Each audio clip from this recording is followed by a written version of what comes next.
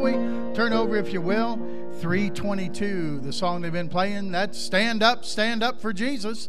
And we got to stand up to do that. So let's stand up together. Let's sing 322, stand up for Jesus. Brother Bob will lead us. On that verse together. Stand up for Jesus, ye soldiers of the cross. Lift high his royal banner, it must not suffer loss. From victory unto victory, his army shall he lead, till every foe is vanquished, and Christ is Lord indeed. Stand up for Jesus, the trumpet call obey, forth to the mighty conflict, in this his glorious day. We that are men now serve him against unnumbered foes. Let courage rise with danger, and strength to strength oppose. Stand up for Jesus, stand in his strength alone. The arm of flesh will fail you, ye dare not trust your own. Put on the gospel armor, and watching unto prayer, where duty calls or danger, be never wanting there. All right, good singing tonight. Good to see you in church on Wednesday night. And good to see some of you back who've been out sick. And glad you're back with us this evening. And we praise the Lord for that. And let's bow in prayer together, shall we? Father, thank you for this evening. Thank you for another opportunity to gather together here this evening. Lord, thank you for touching the bodies of some of these here tonight, Lord, that are back with us after having been out on Sunday. And we thank you, Lord, for your healing grace and healing power. And Lord, we do pray for those who are still out this evening. You'll put your healing hand upon them, Lord. Raise them up to be back with us very soon. Father, we do bow now at the beginning of our service and ask you to meet with us tonight. The promise is that when we gather together, there you'll be in the midst. And so, Lord, bless our fellowship time together here, the songs we sing. Help us to sing from our heart to you. And Lord, may you be pleased with what goes on in our service together here this evening. Then open our understanding as we open up your word tonight. And Lord, allow us to behold wondrous things out of your word this evening that'll help us to be more effective servants of thine, Lord, that will have a closer relationship with thee because a result of being in church here this evening. So control the service for your honor and for your glory. In Christ's name, amen. All right, you may be seated. As you're finding your seats, let's turn to 321 together. 321, just one page back. Sound the battle cry, see the foe is nigh. Raise their standard high for the Lord. Let's sing that first together. Sound the battle cry, see the foe is nigh. Raise the standard high for the Lord. Put your armor on, stand firm everyone. Rest, cause upon his holy word. Rouse and soldiers rally round the banner. Ready, steady, pass the word along. Onward, forward, shout aloud, Hosanna. Christ is captain of the mighty throng. Strong to meet the foe, marching on we go, while our cause we know must prevail. Shield and banner bright, gleaming in the light, battling for the right we ne'er can fail.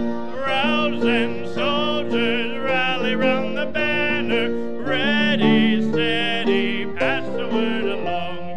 Onward, forward, shout aloud, Hosanna. Christ is captain of the mighty throng. O thou God of all, hear us when we call. Help us one and all by thy grace. When the battle's done and the victory's won, may we wear the crown before thy face. Rousing soldiers rally round the banner, ready, steady, pass the word along. Onward, forward, shout aloud, Hosanna, Christ is captain of the mighty throne.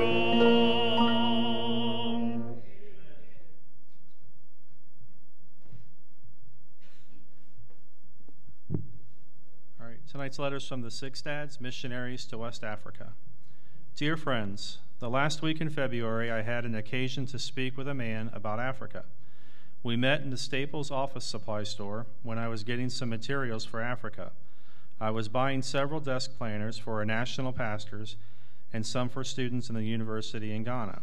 The store clerk saw me take them and asked why I needed so many, so I told him I was taking them with me to Ghana. We had a good conversation that was overheard by a black gentleman. When I went to pay for the calendars, the black gentleman asked if he could pay for me since I was a missionary. I allowed him to do that, and then we went outside and I was able to talk to him about the Lord. The man was originally from Sierra Leone. He trusted the Lord in the parking lot of the store. I am grateful to be able to win Africans to the Lord in America. Please pray for a house to rent in Ghana. Pastor Sampson is helping locate a suitable place. Pray for our planned university seminar and revival in March. Also pray for our planned prison meal in April. We do not feed as many inmates at Easter, but it is going to take place the first week of April. Also, praise the Lord for the Wall Clipper Corporation. They donated 6 rechargeable hair clippers for us to take to Ghana. We hope to teach some of the inmates barbering so when they are released, they can start a self-sustaining job. We also have a plan to help Pastor Sampson with a building project in Ghana. Pastor Sampson has been a faithful servant of the Lord, and we trust the Lord to enable us to build a permanent facility for his church. We have several invitations already to also travel to Nigeria and do some revival meetings with our churches there. Thank you for keeping us on the line for the Lord in Africa, the Six Dads. That's a good report, isn't it? And good to hear from them. Get your prayer guide out. Anybody need one tonight? Everybody get one? If you need one, put your hand up. The ushers will get it to you. All right. Very good. Look at the coming events on the back. We'll start there, of course. The Are You Inside tomorrow night down at the CRC prison. Appreciate you praying for that service, 6:30 to 8:30 on Thursday evenings, and Friday night with our RU group right here in the church on 7 to 9 p.m. on Friday night. Our Saturday soul winning and bus visitation at 10 a.m. here. And then this Saturday from 11 to 3 is the 3-on-3 basketball tournament over at Urban Crest. And be praying for that. Pray that some of the kids have got flyers in the public schools and such, and be praying that'll be a good turnout there. And that'll be a good opportunity to give the gospel to folks. Not only the ones who come to play, but the ones who come to watch them play as well. They'll all get the gospel that day, and you're welcome to come out and come over and support that. And then the cantata on the 4th and the 5th, Lift Him Up, 6 o'clock p.m. both nights. And then Resurrection Sunday, of course, on April the 5th, and the special offering we'll be collecting on that Sunday. Appreciate you praying for those things. On the inside, praise reports for the folks at the prison last week and those who received Christ their Savior. We've received 711 so far for the bus part, and the bus part came in today. And Brother Taylor and Brother Campbell have got everything off the bus, and it's ready to go on. And so they've been working diligently at that for the last several days, and now they're ready to put the part on. And so you'll be praying for that over the next several days, if you would please. We appreciate that. And then, of course, the church ministries, and lift those up in prayer if you would, please. And then many, many health needs that are listed here. Brother Paul Lamprecht was taken over to Doctors West this afternoon. Paul, as you know, has fallen a few times at home, and recently when he fell, he broke his hip and went in and had surgery, and they've put him into Columbus Health Care for rehabilitation and such, and he got one of those dizzy spells again, and the blood pressure dropped real low and stuff like that, so they took him over to the hospital, and they've done blood work, and I think waiting on those results and such to try to figure out what's causing this. That's what caused the falls before. Get real dizzy and then lose his balance, and they got to figure out what's going on with that. So keep him in your prayers, and wisdom for the doctors there to figure that out, if you would, please. And then if you'll add on to that list, this is from the poll labels. Their son-in-law, Victor Flores, he had complete shoulder replacement surgery. So pray for him. Was that today? Yesterday? All right. So pray for them and the healing and the rehabilitation that'll come along with that. And so keep Victor Flores in your prayers, if you would. And pray for Sally Spargrove too. Sally's been sick with the flu or something for it's almost 2 weeks now. So keep her in your prayers. We need her to get well for the cantata, and so be praying for her and her health. All right. Then praying for those in authority, and the list there from the national leaders on down to our local leaders. These battling cancer, continue to lift them up in prayer. These on our salvation list who need to receive the Lord as their Savior, I want you to continue to pray for them. And our military, those defending us and our freedoms. And then, of course, our missionaries highlighted by the six dads tonight who are still home right now on furlough, but preparing to head back to Nigeria. All right. We're going to go to prayer. Brother Wallace, I want you to come tonight, Brother Bob, if you would, please, and he'll lead us in our prayer this evening. And let's unite our hearts together in prayer, and as he leads us audibly, pray along silently with him. And let's pray together tonight for these needs. All right, Brother Bob? Let's pray. Father, as we come to your throne room tonight, we've heard a lot of sermons, messages, teaching on the power of prayer, the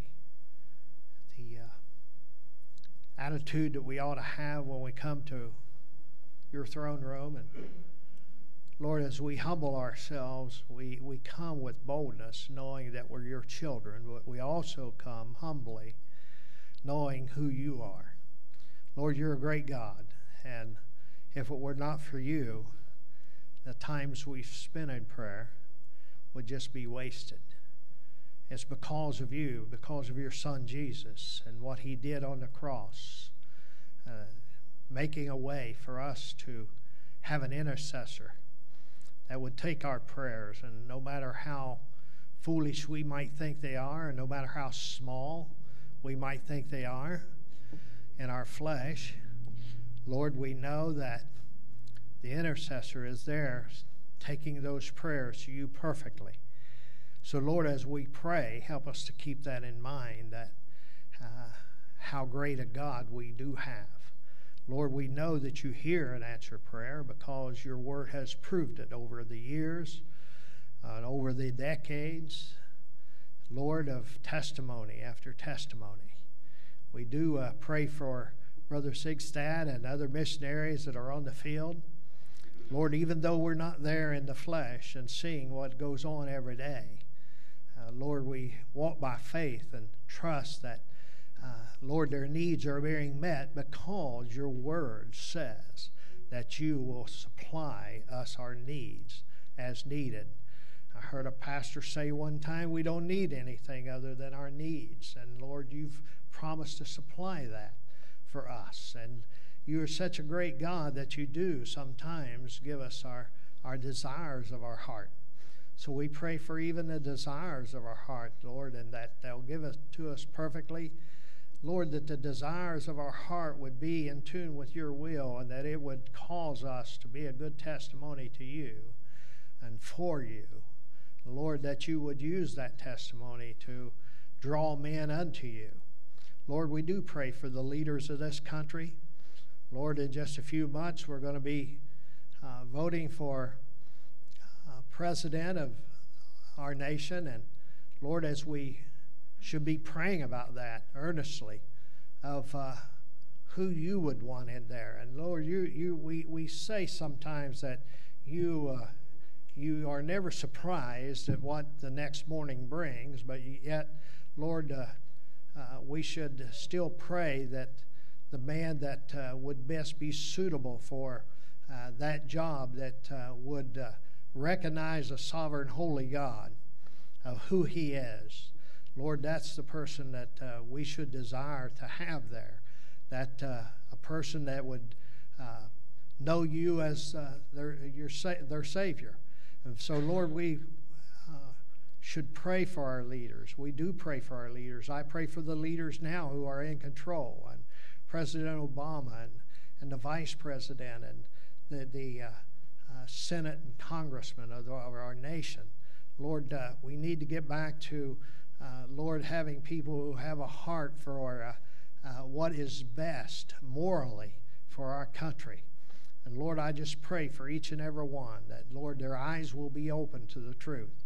I pray for these people who have cancer, Lord, that are on our list, and I know that You know each and every one, each and every person on that list. You know exactly where they are right now.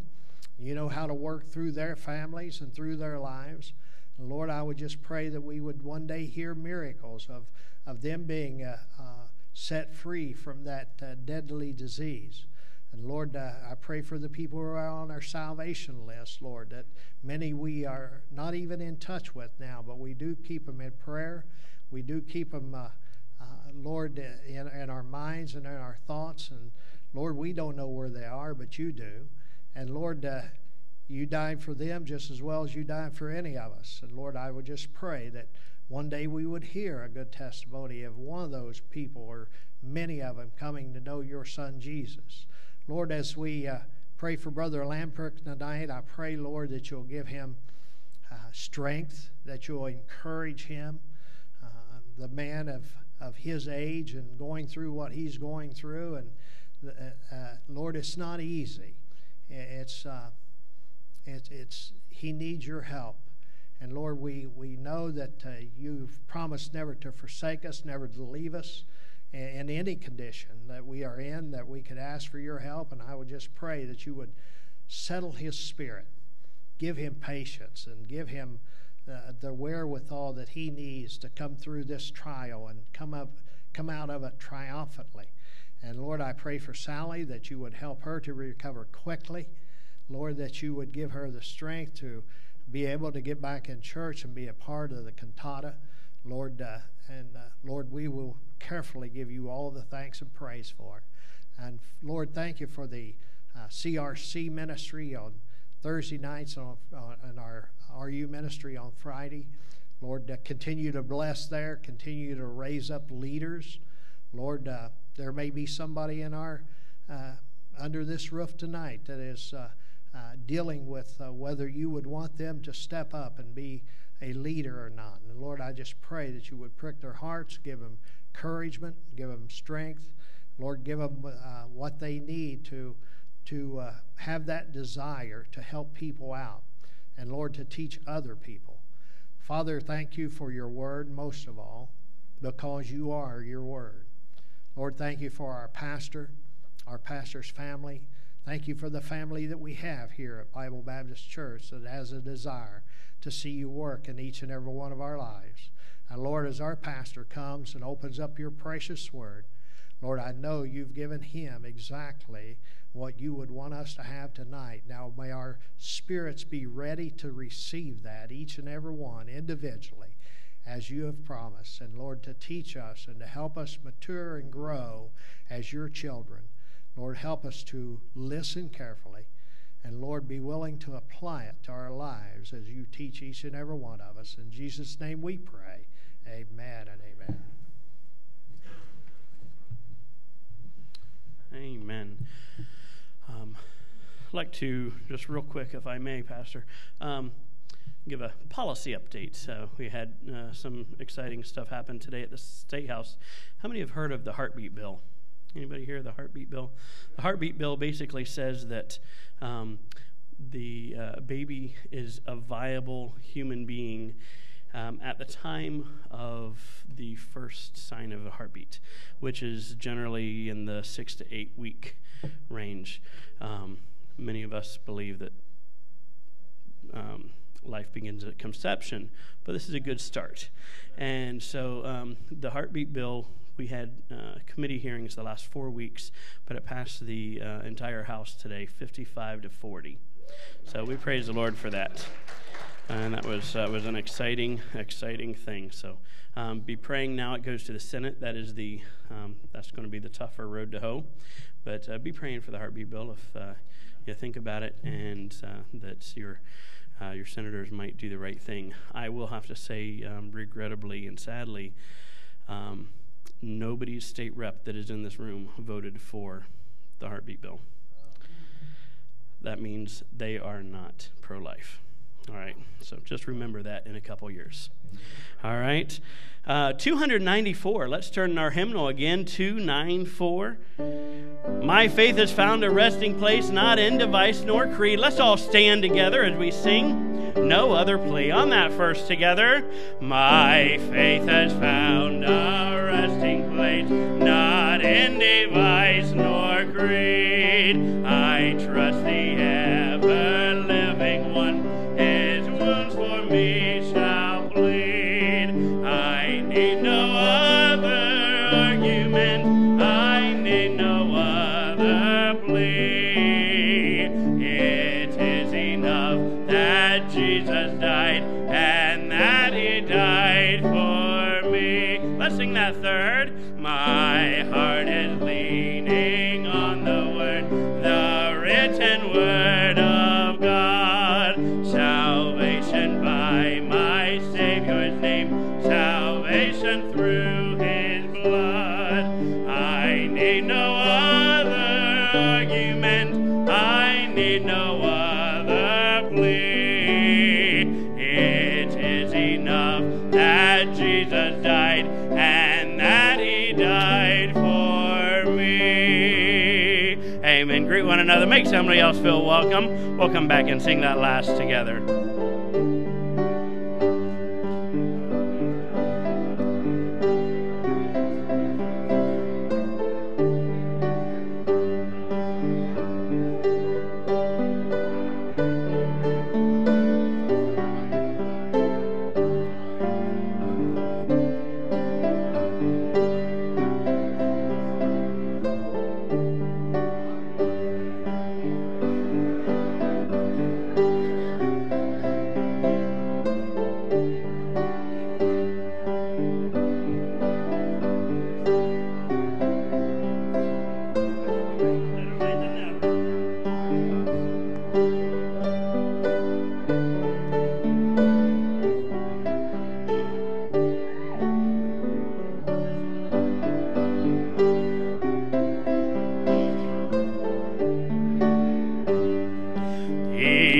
For me that Jesus saves, this ends my fear and doubt. A sinful soul, I come to him, he'll never cast me out. I need no other argument, I need no other plea.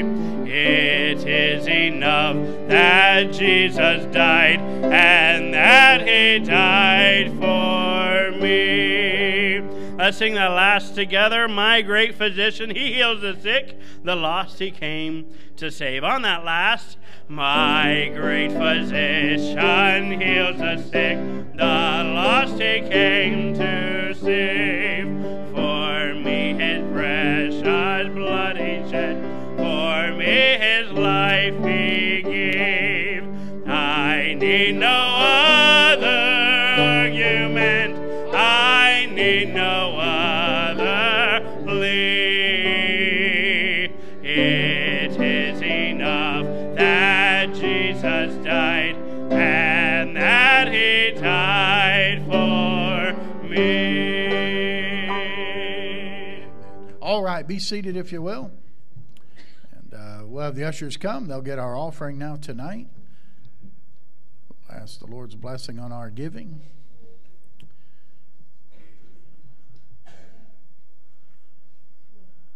Let's pray for the offering, shall we? Father, thank you for the privilege it's ours to give. We thank you, Lord, for how good you are to us and for the many, many blessings you bestow upon us. And Lord, I pray you'll accept the gifts we bring back tonight. And Lord, I pray that you'll use the offering for the furtherance of the gospel in this place. And we pray it in Jesus' name. Amen. Amen.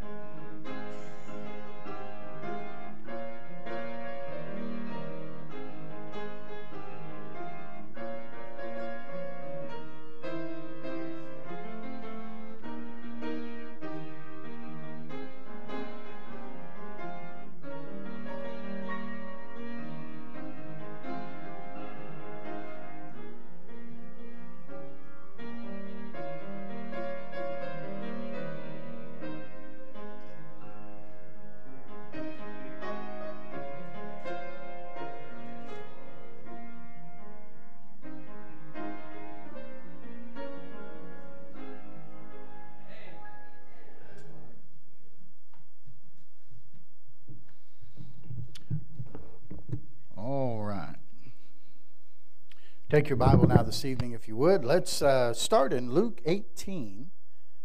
But I'm going to have you put a finger in Luke 18. Let's have a finger in Philippians 4. Then we'll look at one other place here as we start out tonight, all right? Luke 18 and Philippians 4. Then we'll look at one other scripture to get us started off tonight, all right? Luke 18, and notice with me verse number 1, please. And he spake a parable unto them to this end, that men ought always to pray and not to faint. That's Jesus speaking.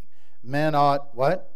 Always to pray. Now look at Philippians 4, and notice, if you will, with me, verse number 6, where the Bible says, be careful for nothing, but in everything by prayer and supplication with thanksgiving, let your requests be made known unto God. We're not to be careful or full of care about anything, but we are to be praying about everything.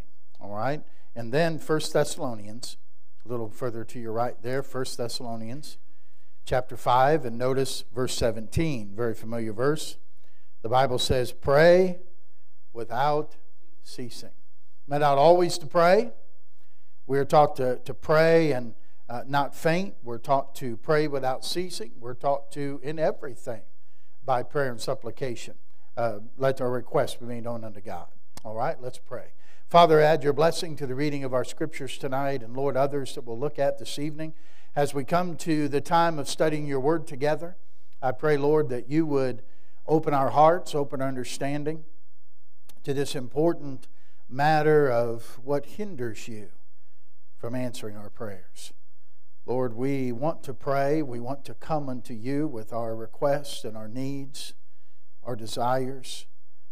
And yet, Lord, oftentimes we do not receive answers. And Lord, I pray that you'd help us to understand why we don't receive answers. And I pray the result of our lesson tonight, Lord, that there'd be many more folks who would not only pray, but have answers to prayer. So guide and direct our study this evening, and I pray it in Jesus' name. Amen.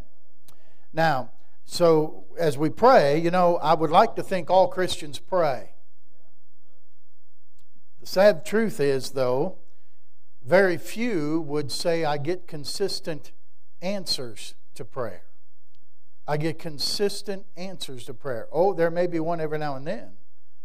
But there's not many people, not many Christians that would be able to enumerate for you answers to prayer. And we know this, God wants to answer prayer.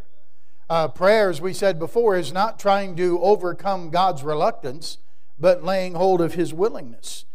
He said, and we'll talk about it Sunday in our Sunday school class, but if ye being evil know how to give good gifts to your children, Well, how much more shall your Heavenly Father give the Holy Ghost to them that ask Him? Listen, God desires to give good things to His children.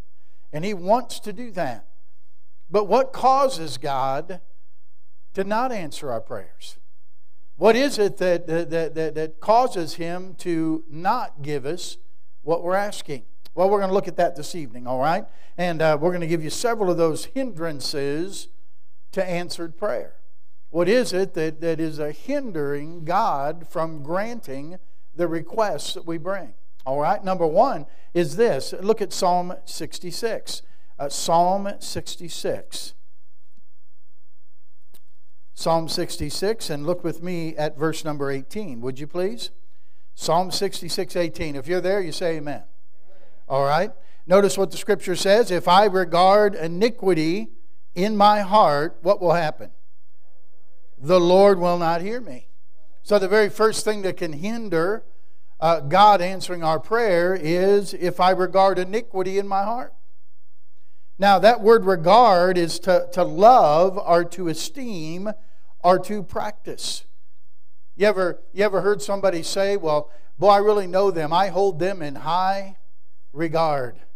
In other words, I hold them in high esteem. I think highly of them.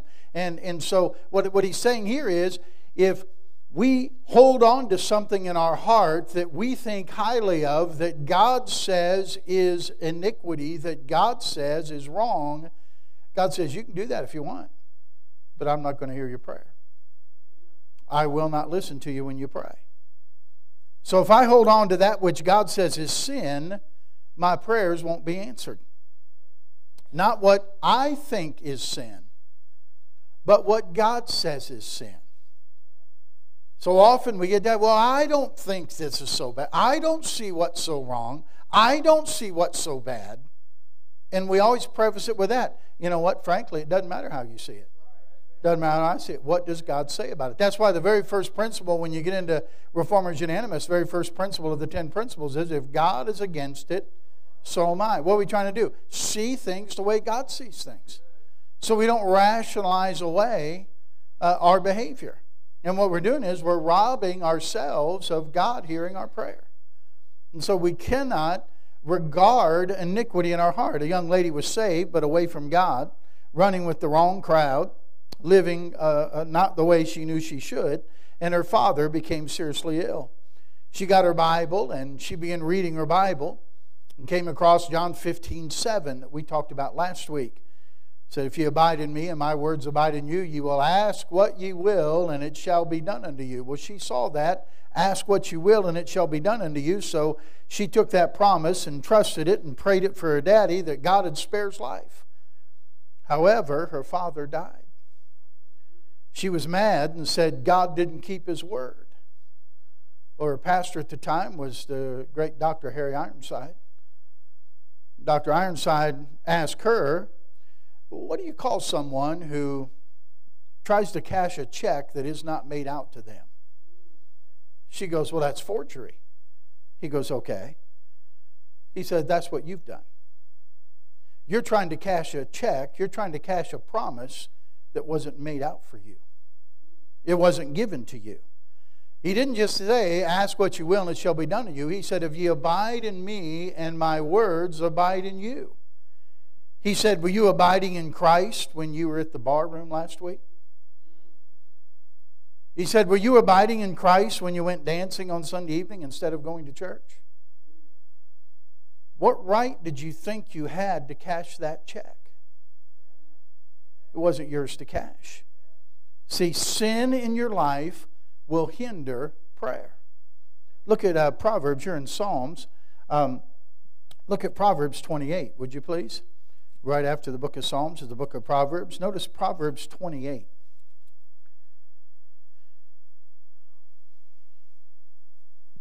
Here the Bible says, notice verse number 9, Proverbs 28, verse 9, he that turneth away his ear from hearing the law, even his prayer shall be abomination. God says, you turn your ear away from hearing the law of God. In other words, God is basically saying, if you refuse to listen to my word, then your prayer will be something that will be extremely loathsome in my sight. Abomination is a stronger word than hate. It is a putrid thing in the nostrils of God. And God says that's the way it is if you turn away your ear from hearing my law. In other words, I know the Bible says that, but... And then we want to say why we think it's okay for us to do that. Okay? And so it's not okay. If God's against it, so am I. If God says it's wrong, it's wrong. If God says it's not right, it's not right. And it'll hinder us from getting our prayers answered. Look at Isaiah 59. Would you look there, please? Isaiah 59.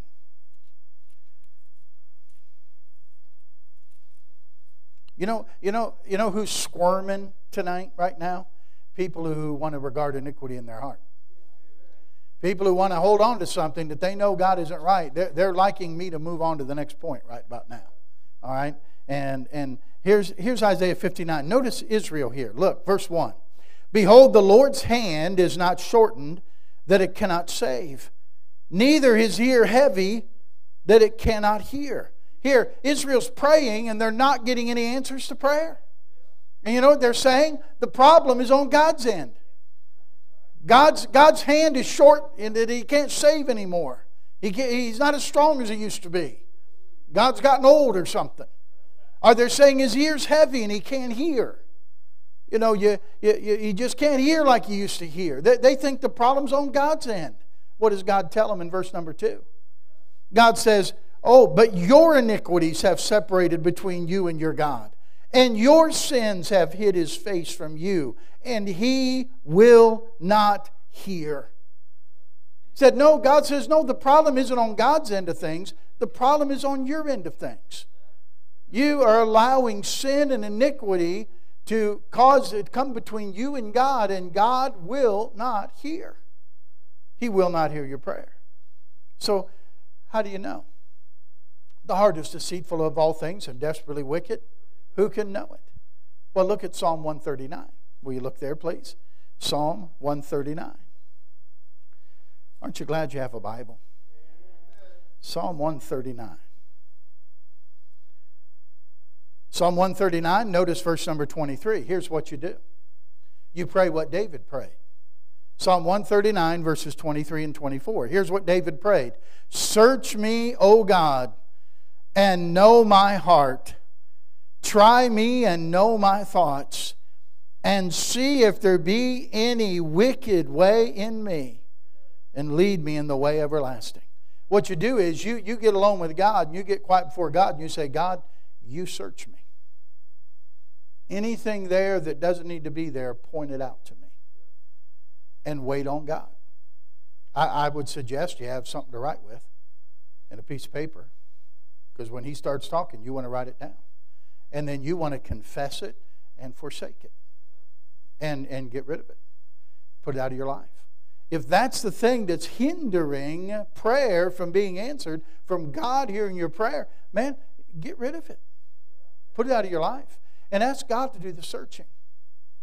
He'll look better than we will. He'll notice things that we'll overlook. Okay? You always it's always good to have someone else. They tell you when you write things. Should you proofread your own writing? No. You know why? Your mind just overlooks it. You always give to someone else to proofread it, and they'll find things that you don't see. It's like you telling your child, is your room clean? And they say, yeah, it's clean. And then you go look at it. And you find out their idea of cleaning the room and your idea of clean weren't the same thing. And by the way, sometimes when we think everything's clear in our heart and we invite God to take a look, His idea of being clear and clean is different than our idea of being clear and clean.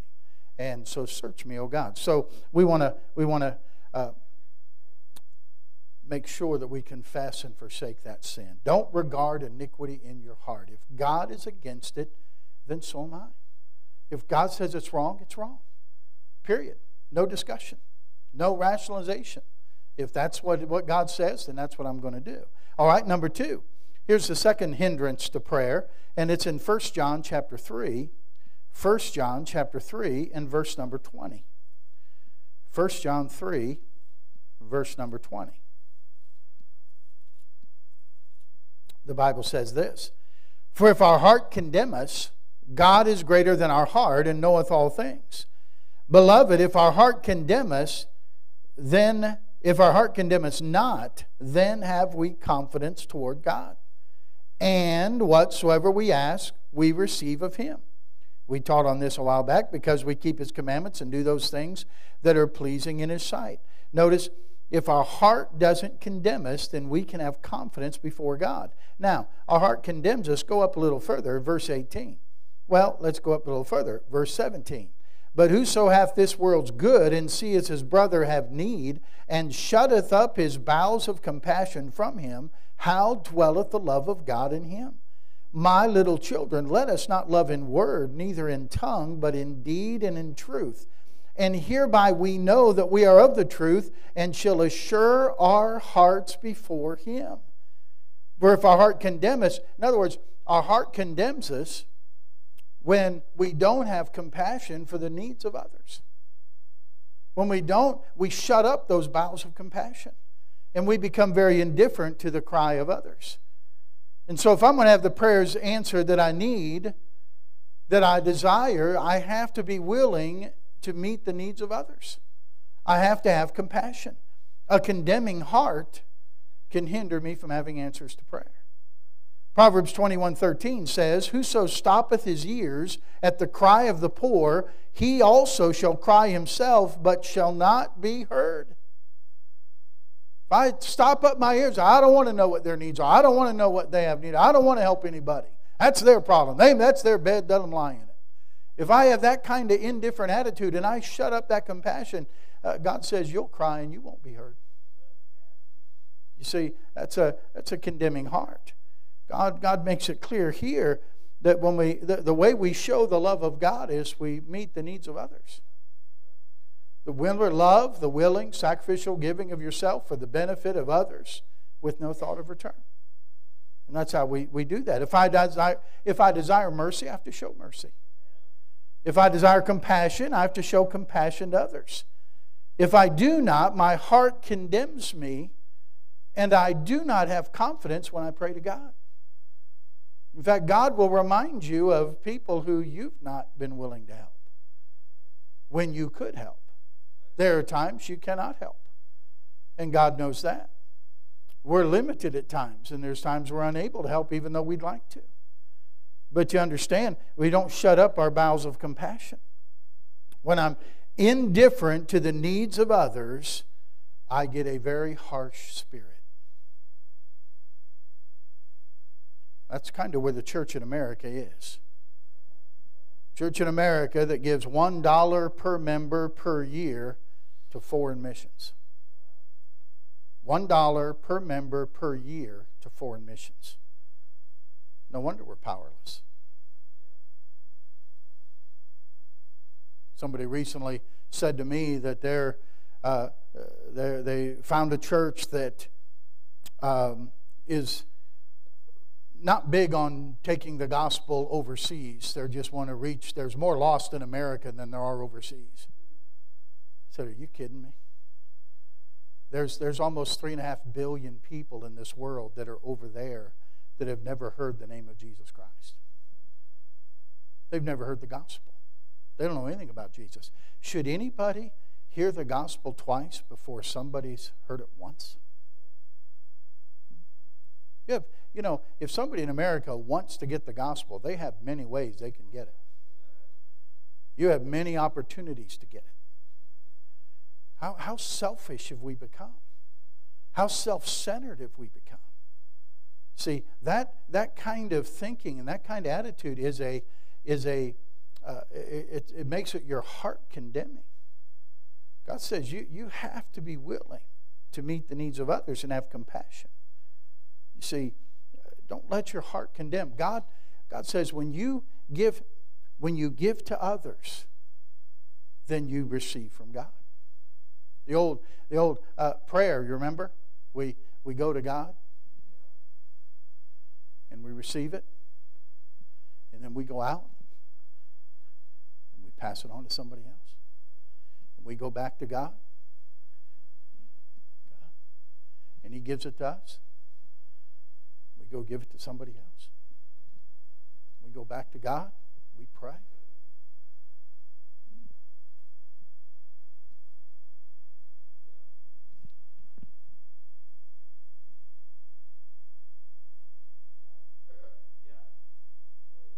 All of a sudden it's shut off.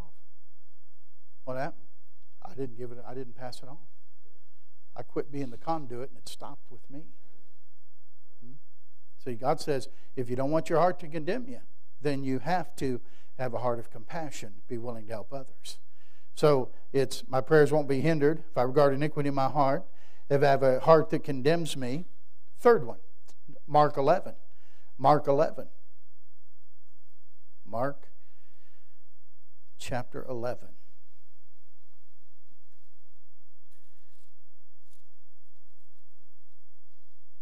All right. Notice verse number 23, would you please? Mark 11, verse 23. For verily I say unto you, that whosoever shall say unto this mountain, Be thou removed, and be thou cast into the sea, and shall not doubt in his heart, but shall believe that those things which he saith shall come to pass, he shall have whatsoever he saith. Therefore I say unto you, what things soever ye desire when ye pray, believe that ye receive them, and ye shall have them. And when ye stand praying, what, church? Forgive, if ye have aught against any. Why? That your Father also which is in heaven may forgive you your trespasses. But if you do not forgive, neither will your Father which is in heaven forgive your trespasses. So what's the third thing that can hinder my prayers being answered? An unforgiving spirit. An unforgiving spirit. Again, you read that promise. What a great promise. Have faith in God. And God says, man, you have faith. You could say to this mountain, Be thou removed, and it'll remove. You can be able to have faith in God and believe that you'll receive the things, whatsoever things you desire when you pray. That's a great promise. But God says it's not for everybody.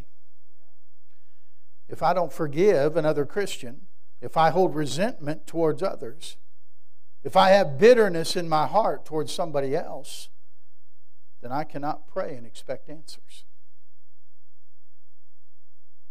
I heard the illustration today. As a matter of fact, I think it was today. It might have been yesterday, but it was on the radio, and some of you may have heard it. It was back in the days before there was really a cure for rabies and such, and a man got bit with a rabid dog. And he went to the doctor. They did the tests, and of course the doctor came in with the bad news. You have rabies, and you don't have long to live. It's going to be fatal. And he said, I'm going to give you a few minutes to absorb it, and he left the man alone. And he came back in a few minutes later, and he said the man had a piece of paper out and a pencil writing some things down. And he said, well, I'm glad to see that you've come to grips with what's happened to you, and you're writing out a will or some last instructions for family members and friends. He says, a will? Last instructions? He said, nothing. I'm writing a list of people who I want to go bite. Hey.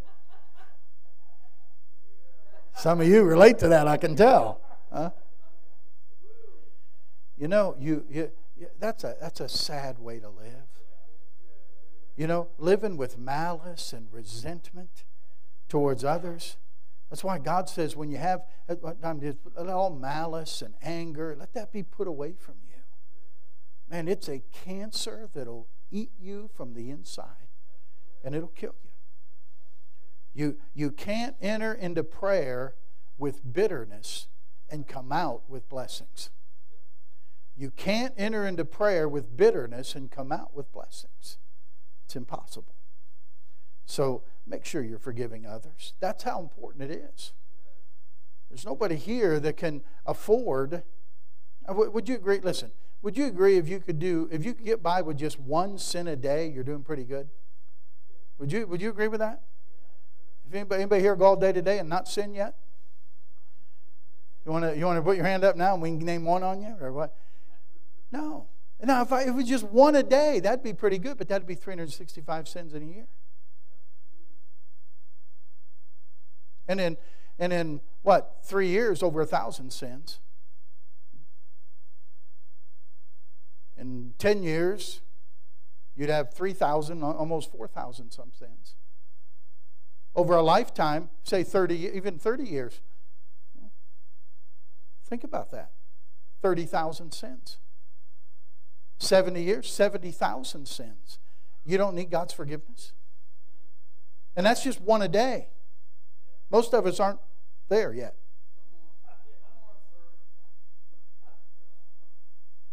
And we don't need forgiveness of God. We can go ahead and carry grudges. We can have something against somebody else and just carry it along with us and think we're going to pray and ask God to forgive us.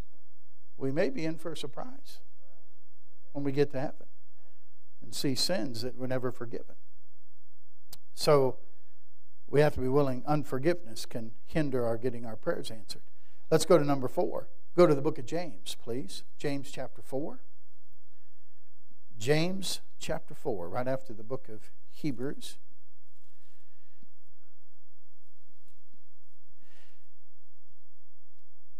James 4, verse number 3 says, "Ye ask and receive not."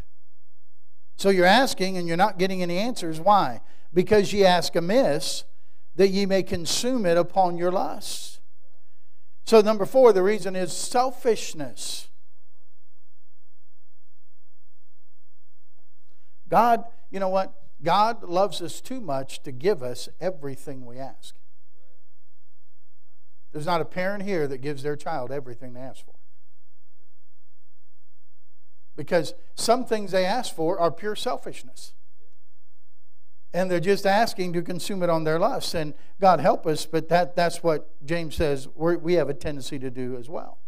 There is no promise in the Bible attached to the prayer of selfishness. When you're selfish, you don't get an answer. Well, preacher, I've been praying for $1 million. Boy, what I could do if God would give me $1 million. I've had people say, boy, preacher, I win that lottery. It's so many millions of dollars. I'm going to give half of it to the church. Let me ask you a question. Do you give half of what you earn now to the church? You realize that you won't all of a sudden get generous just because you won money? In fact, it usually goes the other way. Books have been written about lives have been ruined by people who were lottery winners and got all kinds of money. And they found out that generous spirit turned into a very selfish spirit. And they end up blowing it. Are you bringing glory to God with the $100 you have now? Then you probably wouldn't. If you are, you'd bring glory to God with $1 million. But if you're not bringing glory to God with the $100 you got now, you're not going to bring glory to God if you had $1 million. If you're selfish with your money now, you'll be selfish if you had more. Remember the famous quote, wasn't it Nelson Rockefeller? They asked how much money's enough, and he said just $1 more. Just one more dollar. Just a little bit more. George Mueller prayed in over $7 million in his lifetime, and that was back in the 1800s. And that's a lot of money. How did he do it? He did it just the way we did earlier. He did it for the orphans. He prayed it in and gave it out. Prayed it in and gave it out. It didn't stick to him. He prayed it for others. And God used him as a conduit. It flowed through him to other people. God can grant it when it's used for His glory. And He said it's not just consumed upon your lust, your desires. Just something that you want. It really doesn't have anything to do with God. It's just something I'd like to have. And there are some things, by the way, Mom and Dad, you know this, there are some things your children don't need to have. They don't need to get everything they want. There used to be something we called a kid who got everything they wanted. Yeah, a spoiled brat. Huh? Remember that? It's a spoiled brat. Why? Because he's never told no. He got everything he wanted. And so whenever he didn't get what he wanted, then he'd throw a fit. Throw a tantrum. So selfishness. We have some Christians who are that way. And they get upset at God and mad at God when God doesn't answer their prayer. But if they look carefully, they'd find out it was a prayer of selfishness. They just wanted it for them. Had nothing to do with God. Selfishness. What are the hindrances to answering our prayer? We said the hindrances are regarding iniquity in my heart condemning me, not having compassion on others, an unforgiving spirit, selfishness. Now let's go to 1 Peter chapter 3. You're there in James. Just keep going to your right to 1 Peter 3. Here's an interesting passage. The Bible says in verse 1, "Likewise, ye wives, be in subjection to your own husbands, that if any obey not the word, they also may be without the word, be won by the conversation of the wives, while they behold your chaste conversation coupled with fear, whose adorning, let it not be the outward adorning of plaiting of the hair, or wearing of gold, or the putting on of apparel, but let it be the hidden man of the heart, in that which is not corruptible, even the ornament of a meek and quiet spirit, which is in the sight of God of great price. For after this manner in the old time, the holy women also, who trusted in God, adorned themselves, being in subjection unto their own husbands. Even as Sarah obeyed Abraham, calling him Lord, whose daughters ye are, as long as ye do well, are not afraid with any amazement. Likewise ye husbands, dwell with them according to knowledge, giving honor unto the wife as unto the weaker vessel, and as being heirs together of the grace of life." So it's given the whole information here about how a wife ought to behave towards her husband, how a husband should treat his wife, and what's the end result of all that? What's the last sentence of verse 7? That your prayers be not hindered. Did you know your family relationships can hinder your prayer?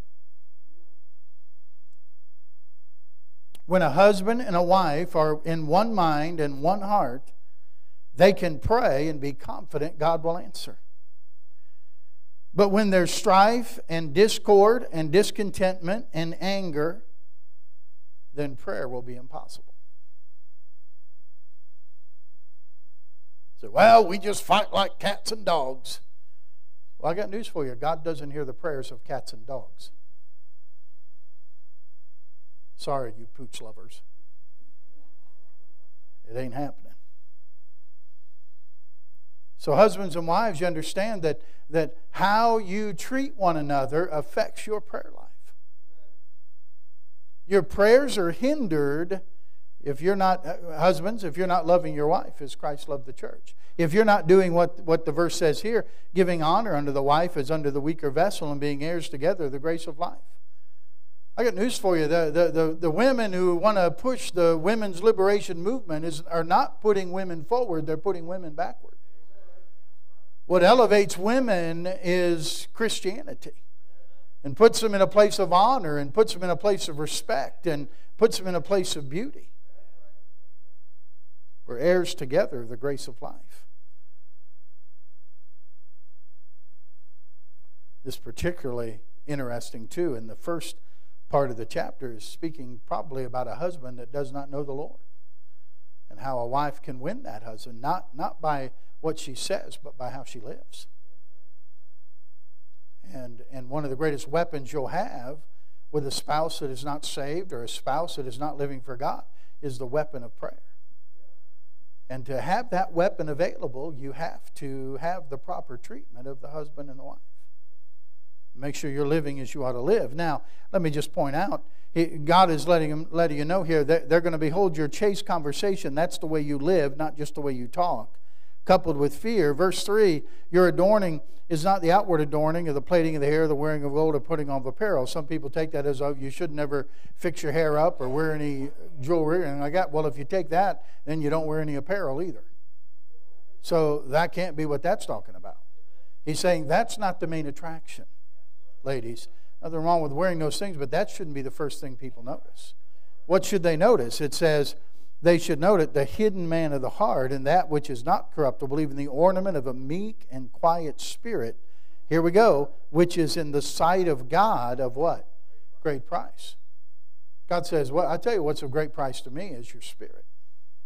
What kind of spirit do you have? And what God will use in the life at home, ladies, what God will use in the life at home is your spirit, not your outward looks. He'll use your spirit. What people ought to notice about you is your spirit. And the hidden man of the heart, which is the new man that the Lord gives you when you become a new creature in Christ. And it talks about how the old time, the holy women also who trusted in God adorned themselves. Follow the examples. Follow the examples of the older ladies. You've heard me say this many times in this church. You ought to, if I was a younger lady in my teens or 20s or 30s, I'd look at some of the ladies in their 50s and 60s and 70s, and I'd say, I'm going to find me an older lady, and that's who I want to pattern my life after. I want to learn. The Bible says the older should teach the younger. Now, there's something that is already understood there. That is, the younger should want to be taught. And the younger should want to learn from the older. And so that's an important part. Family relationships. We've heard me say before, children, you don't obey your parents, you're going to have a hard time getting your prayers answered. Because God says, children, obey your parents. And again, go back to number 1 tonight. If I regard iniquity in my heart, the Lord won't hear me. God says it's right. Doesn't matter what you think is right or not. You obey mom and dad. Does it mean mom and dad are always right? No. But it's right for you to obey. Because God says it's right. All right? So family relationships can hinder prayer. All right? And then let's go to the last one. James chapter 1. James chapter 1. Back to the book of James. All right? James 1, verse 6 and 7. The Bible says, verse 5 says, if any of you lack wisdom, let him ask of God, that giveth to all men liberally, and upbraideth not, and it shall be given him. But let him ask in faith, nothing wavering. For he that wavereth is like a wave of the sea, driven with the wind and tossed. For let not that man think he shall receive anything of the Lord. A double-minded man is unstable in all his ways. The sixth hindrance to getting answers to prayer is a lack of faith. A lack of faith. Wavering here is unbelief. Unbelief. We're wavering. We're not sure that God's really going to answer the prayer. We're not sure that God will give us what He's promised. When God's made the promise, God will keep His promise. All His promises are yea and amen. And He'll keep His promises. So we pray with a life that is right in God's sight, with a faith in God that believes His promises and knows His will. Because we know that if we ask according to His will, He hears us. And if He hears us, He'll grant the petitions that we ask of Him. But it only happens through prayer. What does the devil like to do? Cast doubt on the Word of God. And he'll get you to start doubting God's Word. Now let me address something here. Somebody has asked me, I think it was Diane. Diane's not here, but maybe she's watching. She asked me the question, growing up a lot, she said, we always heard people pray, and they would always use this phrase, if it be thy will. If it be thy will, heal this person. If it be thy will, do this. If it be thy will, do that. Is it okay to pray, if it be thy will? Here's I think at times it's a cop-out for us to pray, if it be thy will. You know why? You know why we have to say that? Because we don't know His will. You know why we don't know His will? Because we don't know His Word. And rather than study to show ourselves approved unto God, and study to know the Word of God so we'll know the will of God, we find it easier just to say, if it be your will. When if we studied the Scriptures and searched the Scriptures, we could know the will of God. In fact, we have a prayer partner called the Holy Spirit. Look at Romans chapter 8. Would you turn there, please? Romans chapter 8.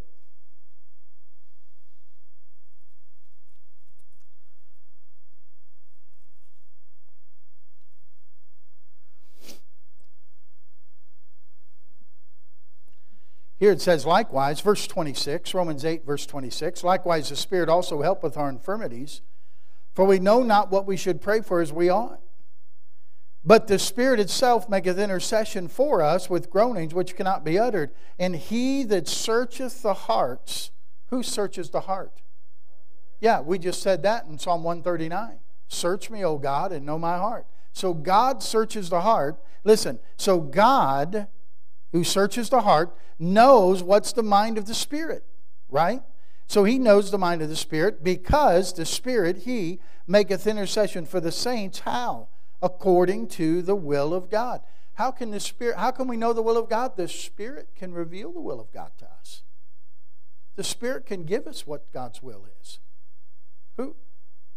Holy men of old spake as they were moved by the Holy Spirit, Holy Ghost.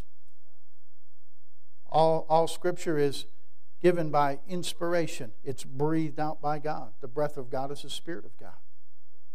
The Holy Spirit is, in a sense, it's God the Holy Spirit that was the author of the book. Can He reveal the will of God to you and me? He certainly can. But it's not magic. It's not easy. In America, we like easy. We don't like diligence and study and comparing Scripture with Scripture and being diligent in studying the Word of God and laboring in the Word to find the will of God. It is so much easier to just say, Lord, if it be your will, do that. If I'm telling God to do what He wants to do anyway, why am I praying? What's the use? Does God really need my permission to do what He wants to do anyway? No, He doesn't. But all through the Scripture, He lets us know, listen, we can know the will of God. We can know the mind of Christ. We're supposed to have the mind of Christ. But it comes back to knowing the will of God. You can say, see, we talked earlier in another message about praying the promises of God. Take the promises that God has made. Why don't we pray the promises of God? We don't know them. That's why we got to make little bracelets up to say, what would Jesus do? Why do we have to ask that question? Because we have no idea what He'd do. Because we're ignorant of the book that He's written. If you know this book, you'll know what Jesus would do. You can't separate the living Word from the written Word. They go together. And you won't know one without knowing the other. You don't have to guess what Jesus would do. The Bible will tell you what He'd do. You have to guess you have to guess God's will. You have the Word of God and you have the Spirit of God who wrote the Word of God who can help you to pray according to the will of God. Don't just rely on that. Don't just fall back on that as an easy way out. Ask God to reveal His will to you. And then begin to search the Scriptures. If you need help, go to someone else who knows the Scriptures and has searched Scriptures and say, do you have any help on this with the Scriptures? Is there a Bible principle that can help guide me in this decision I'm about to make? And get help and seek it. Because faith, when it says we pray with faith and faith that doesn't waver, what is our faith in? It better be in the Word of God. My faith better be in that book right there. In fact, one day I was out visiting, and the person at the other side of the door said, your problem is you're basing everything you believe on that one book. I said, you're right. And I got a message I preached on that called That One Book. Because that's what we're basing on, aren't we? Why are you in church on Wednesday night? Because of that one book. Why are you living the way you're living? Because of that one book. Hey, why do we pray the way we pray? Because of that one book. What are the promises we pray? They're from that one book. And so that's where our faith lies. It has to have the right object. My faith isn't in my faith. Oh, your faith will carry you through. Your faith in what? Faith isn't just something floating out there on its own. Your faith has to have an object. My faith is not in my faith. My faith is in the Word of God. I'm saved. I'm saved by grace through faith. Faith in what? Faith in God's Word. For whosoever shall call upon the name of the Lord shall be saved. I have faith that that verse is true. And I'm basing my salvation on it. That as many as received Him, to them gave He power to become the sons of God, even to them that believe on His name. I'm believing that. My faith is in the Word of God. Your prayer, the lack of faith really comes from oftentimes a lack of knowledge of the Word of God and a lack of knowing His promises. So those are the hindrances we have. And listen, God can take care of every one of those hindrances. Did you notice, though, every one of those hindrances are not on God's side of things.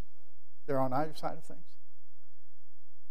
Because if we're unwilling to take correction on our end of things, then God has to keep the windows of heaven buttoned up. And He can't give us what we're asking. And how about you? I need answers to prayer. I need God in my life. We need Him to... There's things we have to have that only He can provide. And only He can give. And so I pray if any of these areas God has touched your heart about tonight, you'll take care of it. You'll obey what God's put His finger on this evening. And remove the hindrance. So you can not only pray, but you can have answers to prayer. You can see God work on a daily basis in life in answer to your prayer. Let's stand together for prayer, shall we? Father, thank You for tonight. Thank You, Lord, for the attention of everyone this evening. Thank You, Lord, for the clear teaching of Your word when it comes to prayer. Lord, forgive us for oftentimes allowing these things we spoke of this evening to hinder You from answering our prayers as You would like to. We tie Your hands. You're unable to give us what we're asking.